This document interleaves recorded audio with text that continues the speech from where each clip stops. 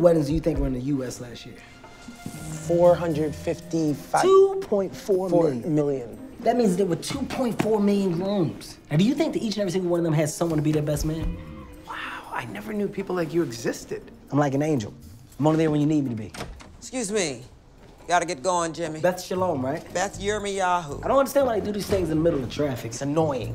So, what'd you tell your fiance? I told her that I have a best man lined up. You gave her the old Norton Winchell, huh? I did what now? The Norton Winchell. It's the imaginary friend cover. It's an amateur move, but it's common. What about your parents? Are they in on it? Oh, you don't have to worry about them. Why, they protesting the marriage? No, they passed away several years ago. That's perfect. Is this a large wedding or a small wedding?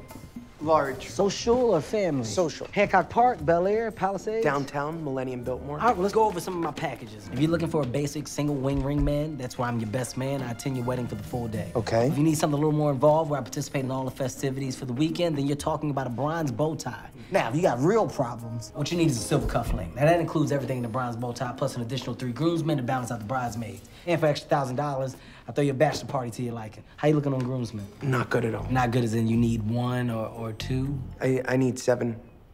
You need seven groomsmen? I do. You have any idea what you're asking for? You're asking me to pull off a golden tux. Yes, see, I don't see that on this pamphlet here. It's not on the pamphlet, because what you're talking about is what we joke about around here. That's a laugh. Hey, we should try to do a golden tux.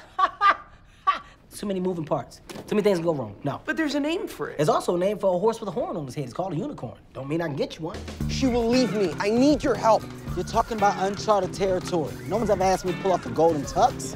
And in less than 2 weeks, look, I got a nice job. I got a real nice business. I don't need this kind of pressure, man. I don't care how much it costs. I need a golden tux.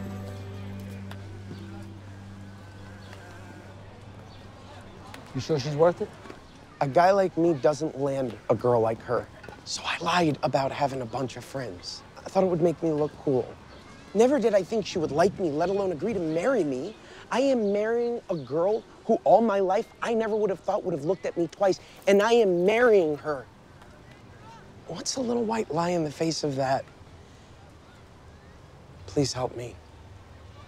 I don't know what else to do. I love this girl.